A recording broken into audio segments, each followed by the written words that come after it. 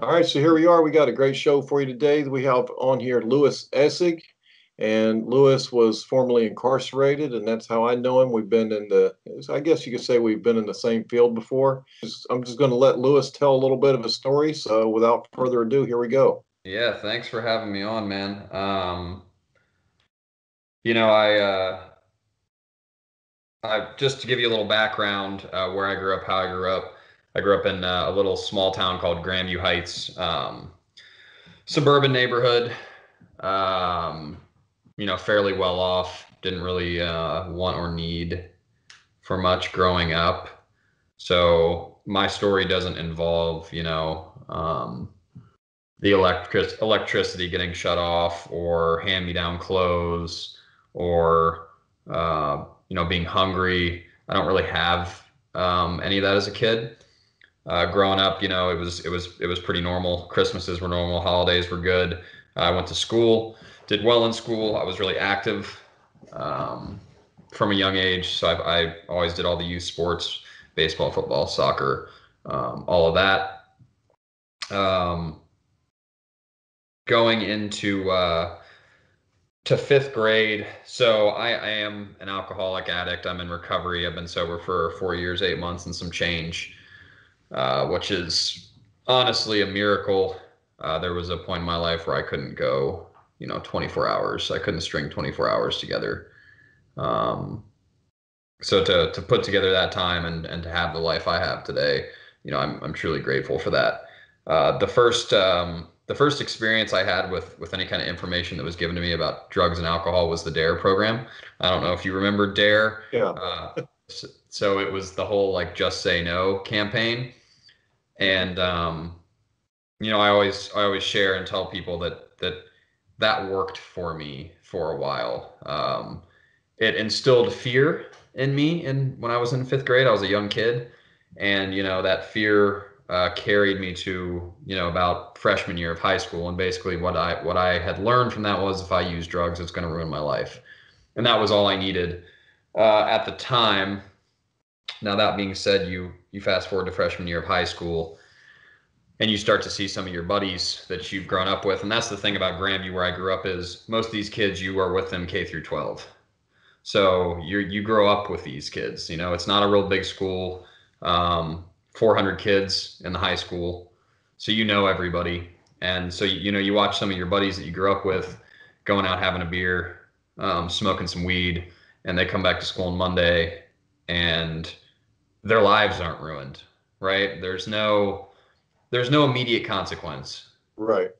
They're still going to class, and in fact, it looks like they had a lot of fun. So eventually, I would cave to that. A lot of people talk about peer pressure. I think that was part of it, but I think being young and wanting to fit in was kind of the biggest piece there. Was you get to high school and you just want to fit in. It's as easy as that. And it felt like a fast track to fitting in. So I went to a party and smoked some weed and had a couple beers, and I'll tell you, man, it felt like the world kind of opened up to me. Um, I could talk to girls. I went back to school on Monday, and everyone was like, "Oh man, Lewis, that party was great." And this was a big moment for me. But I still had that dare piece in the back of my head where I didn't want to overdo it, because if I overdid it, then I'd ruin my life. That being said, when it comes to genes and alcoholism, it runs in my family. So, I was predisposed to alcoholism. That's the way I see it. And progressively moving through high school, um, you know, I would eventually start smoking weed. Maybe it started out every month, and now it's every other week, and just on the weekends, but now maybe once during the week. And it progressively got worse. And then by junior year, you know, I get introduced to pills, Adderall, and oh wow, this is great. Now I can study better. Now I can take tests better. Um, and all the meanwhile, I'm still getting good grades. I played golf. I was excelling at golf. I was very good at it. Played on the varsity team. So again, no consequences. By senior year, I was smoking pot daily. We had open lunch at Grandview. So I don't know if you don't know what open lunch is, it means we can leave the school for an hour, go wherever we want for lunch. And when you do what I did, that meant we can go to my buddy's house and smoke and or drink and then come back to school. Right. So, and again, it's a neighborhood where we're well off. So most of our parents are giving us, back in 2008, $5 a day for lunch. Hmm. And so by the time Friday rolls around, you got $25. You got four buddies, you got $25. That's $100, Right. and you're good to go for the weekend. Hmm. Um, so I'm partying hard. You can barely fit my head through a door because of my ego. 18, I'm bulletproof. I'm getting high. Got a girlfriend. My grades are good. I actually picked where I wanted to go to college based off of how big of a party school it was. So I chose OU, Ohio University. So that was my sole reasoning. There was nothing else other than I think I can get in there because of my grades, and I hear they throw a great Halloween party. So I applied and got in, and up to that point in my life, there were no consequences. There was like one time where the cops busted a party, but nothing happened. I just, I like, they were like, just go home. I was like, okay, cool. Um, so yeah, man, like from the outside looking in, I was just like a regular high school kid getting ready to go to college. Things changed for me between my senior year of high school and my freshman year of college. I was introduced to Oxycontin. And so at this time, I was well versed in people, places, and things when it came to drugs. And what I mean by that is I dabbled in, I was a bit of a salesman. I wanted to make some extra cash, so my drugs were cheaper. And due to that fact, when I would find myself around certain people buying certain things, I was often introduced to other things. And so that's where Oxycontin came in. And back in 2009, Oxycontin was very popular and it was very cheap. And basically, I went to get some weed, and my buddy was like, "Hey, man, you ever done these?" And I was like, "No." And he's like, "Oh, well, here, take these, sell them, do them, whatever." And I tried one and I fell in love with it. It's hard not to. Right. Uh, Opiates are highly addictive and make you feel really, really good. Hmm. And I picked up an Oxycontin habit almost immediately because I had no consequences doing anything else. I didn't think it was any different. So off to college I go, and I get down to OU, and that all of a sudden Lewis isn't a very big man anymore. He's not a big deal anymore, and that was really hard for me because in the town I grew up in, I was a big deal, and people needed me. And that went away when I got down to OU, and it was really uncomfortable for me. So I always found myself the first semester, I came back every single weekend. I did not stay down at OU, not one single weekend. My girlfriend would come get me. I'd come back to Columbus, get what I needed, and go back to school. Uh, Again, still using pills daily. I would drop out of OU after 2 semesters and come back to Columbus, and I got a job at Five Guys, burgers and fries, and kind of had my little side business and thought that was a better alternative to college. Um, and at the time it seemed like it was. I had a nice condo. We both had a car. Wasn't really making my money at Five Guys. It was just kind of something I felt like I needed to do was work a job. And around 2011, Purdue Pharmaceuticals would change the formula to their OxyContin to make it so that you couldn't abuse them as easily. And when that happened, the whole pill market, it got destroyed. It got blown up. And that's when heroin became really popular. And that's also when I found out that I was severely dependent upon opiates. Um, when the whole pill market got flipped upside down, the prices went way up. Demand was way up, and the supply just disappeared. And I would be at work one night, severely sick, and if you're familiar with opiate withdrawal, it's horrible. It's a horrible feeling. Um, Sweats, cold sweats, muscle spasms, you're throwing up in some cases. And basically one of my coworkers was like, hey man, like I can get you some heroin. And when you're in that state where you're that sick and you just want to feel better, as crazy as it sounds, and as many times as I told myself growing up I would never touch a drug like that, I did. I chose to.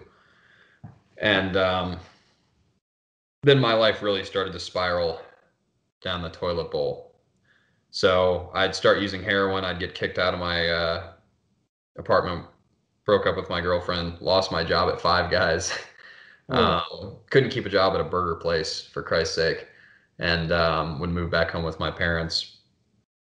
Um, Essentially, I was unemployable. I couldn't keep a dollar in my pocket. I had no friends. My family, really didn't want anything to do with me, but put up with me just so I wasn't homeless. And, eventually a friend of mine would come to me and say, hey, man, you should come to this 12-step meeting with me. 12-step meetings are places where people in recovery go. And I went to this meeting and I heard this guy tell his story similar to what I'm doing today. And, he'd tell his story, and I was able to identify with a lot of it, but there was one piece of it I didn't identify with, and he mentioned legal trouble. And I remembered going up to him after the meeting and saying, "Hey, man, that was a really good story, but I haven't been in legal trouble yet, and I don't think that I'm going to get in legal trouble." And he was like, "Oh, it'll come." He's like, "It'll come. Keep doing what you're doing. It'll happen." And I still, even through all the misery that I had been through, thought I was smarter than everybody else. So I thought I was going to be able to navigate what I was doing without legal trouble. Well, come to find out, he was exactly right. The legal issues did come, and I have found that when the legal issues start, it's kind of like a floodgate opening up. And it's very interesting how that happens. I've seen it a lot of times. I've seen it with a lot of people in my current job now. We'll get to that shortly. And just being in and around people in recovery, it's like you get a charge and it doesn't stop. Um, and so eventually, small town I'm in, the cops knew who I was. They'd pull me over. Um, I tried to run from them in the car. I don't really know why. I think I just kind of panicked, but I ended up driving like 4 blocks, and they arrested me for a misdemeanor eluding charge. And I got down to the county jail, and I got in booking, and I knew I was smart enough to know that it was a misdemeanor and it was my first charge. So I'm thinking OR. I'm thinking I'm going home tomorrow. So I'm kind of talking shit to the cop on the way down to county. Like, yeah, man, I'm going home tomorrow. So whatever, dude, like do what you got to do. I'm getting out in the morning. Um, and we get down there and he books us in and he gets in my coat. He like pats me down one more time, gets in my coat, and he pulled out a bag of heroin. Um, and that's instantly 2 felonies. That's instantly a felony conveyance charge and instantly a felony possession charge. And my heart kind of just sunk to my stomach. And I realized that uh, this was serious, that my life essentially was going to be changed forever from that point forward. I ended up bonding out. They dismissed the felonies for future indictment, and back off to the races. Nothing changed. I didn't get clean. It's not where my story ended. It wasn't like, oh, yeah, that happened and the end. I got sober. No, I went straight back to it, man. Um, and it would go on like that for about a year or two, where I was just kind of like in and out of jail, whether it was like 3 days, 3 weeks, a month, 3 weeks. I mean, dude, it was just nonstop revolving door of petty little misdemeanor charges. And then eventually I'd get an OVI. And with that OVI came another couple of felonies. And, you know, I got put on probation for that OVI. And I remember I went to my first visit and I knew I was going to drop dirty for them. And, you drop dirty one time and they violate you. And at that point, we had left Grandview. I was still living with my parents. We had left Grandview and moved out to the west side of Columbus off of Hague Avenue, which didn't really help the matter. Drugs are obviously, you know, running rampant over there. And eventually my dad would kick me out of the house, and I think he looked at me and he said, "Good luck, son." And I left. And from there, I remember my first night being homeless, and I tell this story a lot, and I tell it a lot because it was really impactful for me. And I tell it because, I mentioned the way I grew up, which was in a really nice suburban neighborhood. I got a good education. I went to college. I had everything I needed. And that first night, I would get this sleeping bag from these nice church ladies uh, by the apartment where my parents were. There was a church back there. And so that's the first place I went. And they gave me this sleeping bag. And I'd go to sleep in the woods that night. I found this wooded area. And I remember waking up at like 3 a.m. and I wasn't like in anything. I didn't have an umbrella. And it was pouring down rain. And I remember like just pulling the sleeping bag over my head and just being like, how, you know, how did I get to this point? And I was strung out. I was severely addicted to heroin. Um, really didn't care if I walked out in the middle of the street and got hit by a bus or if I went to prison at that point. Um, Either of those sounded like good options. Um, and eventually those future indictments would come back on those felonies, and warrants were put out for my arrest. I missed my court date, and they came and got me. Or they found me walking down the street one day. I went to jail, and unfortunately, it wasn't the last time, but it was the first time I asked for help from my public defender. I asked for a sentencing option. Told me, "Mr. Essig, if I put you on probation and you come back in front of me with a violation, I'm sending you to prison for the maximum time possible." So there was two reasons. Mainly, I didn't want to go to prison. I knew if I took probation, I was going to violate. I knew it. I knew it. I knew it. I knew it. Um, I didn't know how to stop. So I knew you just throw me back out on the street, it's over. It's Yeah. over. Um, and so I took this TIES Corps program, and I'd sit in the workhouse. I think it was for like 80 days or something like that. It was like 3 months or something like that. And another condition of TIES was that you had to do house arrest for 60 days. So I got out on house arrest, and I'll tell you, I made it 3 days before I would use again. And when I used, I overdosed because I had been clean for a couple of months.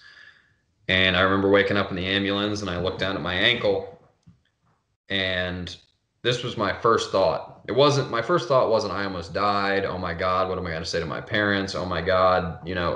I looked at my ankle and said, damn it, I'm off my monitor because I was on house arrest and I was in an ambulance driving down the street.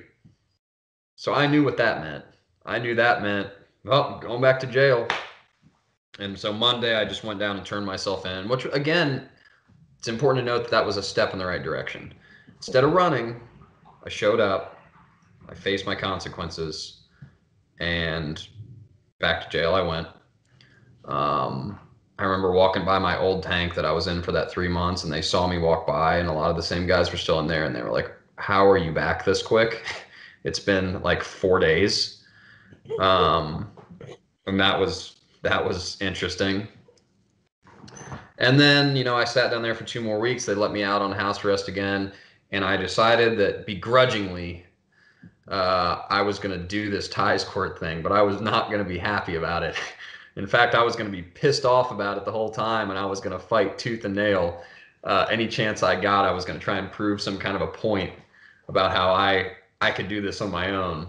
But in doing that, they told me to go to 12-step meetings 3 times a week. I did. So I got some exposure to that. And believe it or not, I stayed sober for 6 months. Doing what they told me to do, I've managed to stay sober for 6 months. I wasn't even trying. I was just following their bare bone guidelines and instructions, and I stayed sober. And so, that says a lot.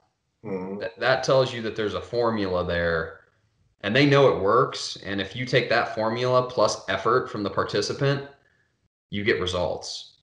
Problem is, Absolutely. I didn't want to put in any effort. Right.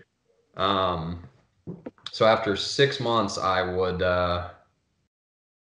relapse. Ultimately, I know now why I relapsed. I relapsed because I wasn't taking the 12-step meetings seriously. I wasn't following suggestions from the people that I met in the 12-step meetings. I wasn't taking suggestions from Judge McIntosh or the Ties Core team other than the bare bone minimum requirements that I had to meet. And ultimately, it led to a relapse. No surprise there. I've been around long enough now to know that that is not shocking. Um, and, you know, at that point, they determined that I needed a higher level of treatment. I gave them a couple dirty urines, and they screened me for a place called CBCF. It's a cognitive behavioral program. And I remember when the judge told me I was going to be screened, I was very upset about this because at the time I was a manager at a sub shop. And I remember going into court and being like, "You don't know what you're doing. I'm a manager. I'm a manager at a sub shop, and and I've got this under control, and this is wrong." Like I had any idea Right. what was good for me. Right. Um, I had just given them numerous dirty urines. It was clear as day that I wasn't trying. Um, Right. um, and so I went, I got assessed. A couple weeks later, I went to court and they arrested me, and ultimately I went to CBCF. Fortunately for me, in those couple of weeks between the assessment and when I got to CBCF, I got nervous because I didn't want to go back to jail again. And I got a sponsor in the program of Alcoholics Anonymous. And basically, he came to me, he said, "Lewis, are you willing to go to any lengths to get sober?" And I said, "Yes, I am. I don't want to go back to jail. Tell me what to do, and I will do it. I don't care if I have to stand in that corner on my head for an hour straight. If you'll tell me that's going to keep me sober, sign me up right now." And I managed to stay so. I stayed sober for 2 weeks before they arrested me. So I had 2 weeks sobriety when I went to CBCF. And I got there, and I took it serious. I tried. I put in an effort. And I really took the recovery portion of the program serious. So there would be volunteers that would come in and speak to us. There was an AA meeting every night. I'd go to that every single night religiously.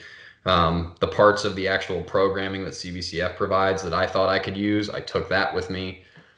And by the time I got out of there, man, I had strung 6 months together again. And I had a job at Donato's Pizza for $8.15 an hour, and I felt really good about that, because I wasn't sure I was going to be able to ever hold down a job or get a job with the felonies. And they released me on house arrest again because that's part of Ty's court. And I did everything. I worked an honest program, the whole time I was there, and it was the same with Ties. I got out and I tried to go above and beyond, and I took every single suggestion that was given to me, and eventually my life would uh, evolve and change. And next thing you know, I've got a year sober, and I've got a new job, and I've got my own place, and I've got a car, and all these things that I didn't think. When you lay in a jail cell, and tell me if this is something you can relate to. Sure. You lay in a jail cell, you I found myself wanting the most normal, ordinary things. Hmm. So, in my mind, if I could have a job, a car, and an apartment, I would be just over the hill, just over the moon, just, elated to have those things. Yeah, absolutely. Yeah, I can relate to that completely because you realize like those simple things that you took for granted are really valuable at that time. Well, it's like that old expression, you don't know what you have until you lose it, right? Hmm. Like, man, how good would a hot bath be right now? How cool would it be to have my own remote control and to control over the TV or just the ability to get up and go for a walk, right? Yeah. Yeah, I can relate to that completely, Lewis, because, it's just like those things that you didn't realize were so valuable, they are now that they're gone. Yeah, and growing up for me, I had this like because of where I grew up, there was always this expectation of what Lewis was capable of and what Lewis was supposed to do. And somehow at some point, in high school, I was like, man, I'm gonna graduate college and I'm gonna get a six-figure job and I'm gonna and like it was totally unrealistic. And then you fast forward and I'm in a jail cell and it's like, God, I hope McDonald's will hire me, man. You're right. Yeah, I hope that it's McDonald's will such let me a, flip a burger. you're right. That's so funny. It's like you have delusions of grandeur when you're a kid, but then when all that's stripped away and just the bare minimum compared to what you have would be great. Yeah, Hmm. that is funny. Um, and yeah, man, like, there's I have so many stories because I'm coming up on 5 years. Um, Congratulations. thank you, and the journey has been so fast and just so fulfilling. But I worked really hard to get there. And so initially when I got that job at Donato's, there would come a point where I wanted to apply to be a manager. I wanted to go for a promotion. And I remember talking, the district manager came in, and I'm the type of guy that I'm outgoing, I'm a go-getter, so I'll do what I need to do to try and move forward. So he came in and I was like, all right, I'm gonna talk to him about this. Hmm. And I went and talked to him. He was like, yeah, man, we'll get you set up with some training videos. And, I've heard you've been doing a really great job here, this, that, and the other. And I was like, yeah, that's great. Also, I'm a felon. And I remember his tone just did a full 180. He's like, oh, okay, well, we're gonna have to, get a little more time under your belt, and then we'll talk about that management thing. And I was like, dude, you just said like everything was fine. What's the big deal? Right. Um, and so ultimately, I made the decision to leave Donato's, and I'd go to a hotel. And then one of my buddies in AA got me in as a busboy at a really nice restaurant. And God, was that rough on my ego because, you think of busboy and it's just like slopping dishes around and, oh, yes, sir, yes, ma'am. Um, didn't pay great, but I got my foot in the door.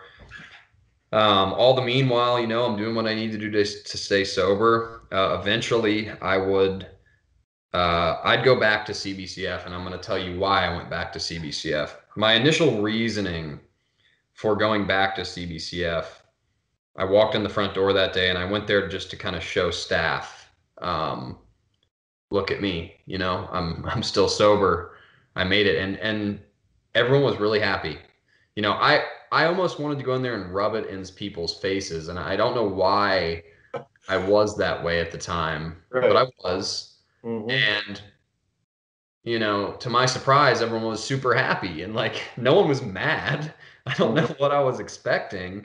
Um, and then I somehow someone brought up some volunteer work and I filled out this volunteer paperwork and next thing you know, I'm going in there and I'm running the AA meetings every single Tuesday night. And I did that for like 2.5 years.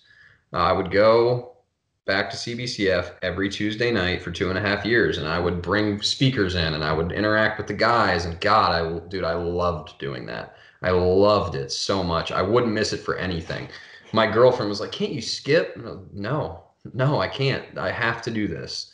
This is important to me, and it was important for my sobriety, and it was important to those guys. Um, and so I started doing things like that. Eventually, I made my way to this restaurant in Arlington where I started out as a busboy, um, and worked my way up to serving and waiting tables, and I became really good at that, and and then eventually I'd get promoted to manager, and that was right before COVID happened. Um, and I just worked hard. I showed up on time. I worked hard, and things started to happen for me. Um, when COVID hit and restaurants shut down, I uh, I thought about CBCF, and I had to stop doing my volunteer work there because of COVID. and I really missed it. And I said, what if I applied for a job there? And it sounded crazy, but it made sense. Hmm. Made a lot of sense. And brushed up a resume, and put in an application, man. And I was fortunate that they gave me a shot. And so, I now work at the place I was once incarcerated, and I think that I bring something to those guys, and that ultimately that's the most important part of my job is how can I try and help someone today, and I bring something to the table that isn't seen often, and I get to have conversations with those guys that I think are really valuable for them and for me. Um, and my life today, dude, is just it's outrageous. It really is. I live in Grandview again, which is that same nice neighborhood that I grew up in. The same nice neighborhood that I eventually, had to leave and was homeless. I moved back here, beautiful girlfriend, beautiful family. I have a job, and in these times, having a job is a big deal. Right. Um, and I don't know. I'm super grateful and blessed, man. Yeah, not just do you have a job, but you have a job that you feel like you're actually doing something with it. And you would it be fair to say that you feel like you're meant to do this job? Like Yes, maybe this was yes. your purpose all along. Everything has come full circle.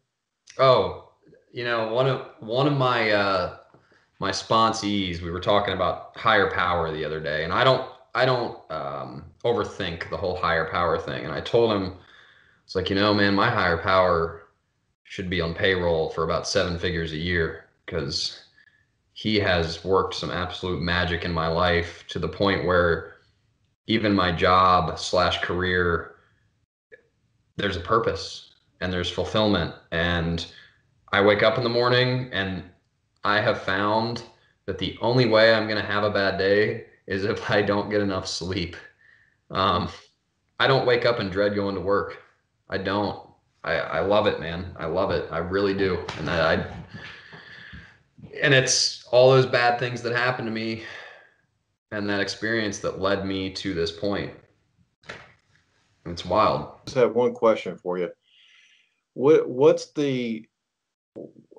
has this transformation been like? Not just the transformation of you going into sobriety, but more so like, here you were incarcerated in this place. At one point you're living in this dorm, and you're listening to staff, and now all of a sudden you're the staff member, and you're walking by that same room that you used to live in, and what's that like?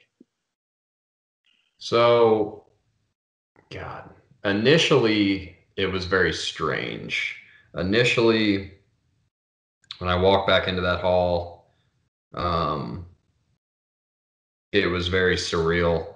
In fact, Hmm. I had a lot of my coworkers come to me and be like, "Man, this has to be so weird for you." And I was Right. like, "Yeah, it is." Um, I'm trying to think of how to answer this question because there's so much there. There's so Right. much there. Yeah, I mean, It's not a simple answer, sure.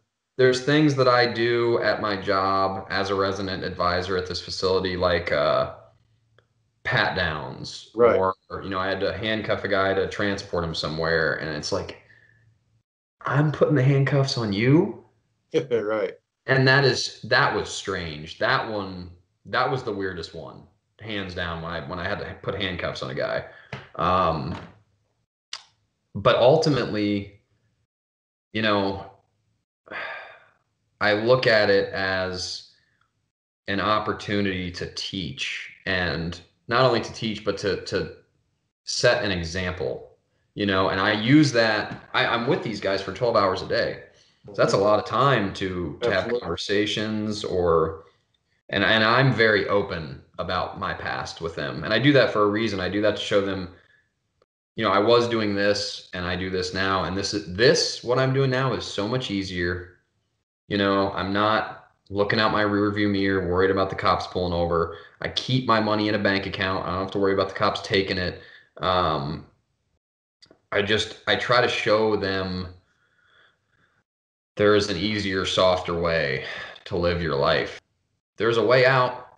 And guess what? If you want out and you want to talk about it, I will sit here and talk to you all day about it.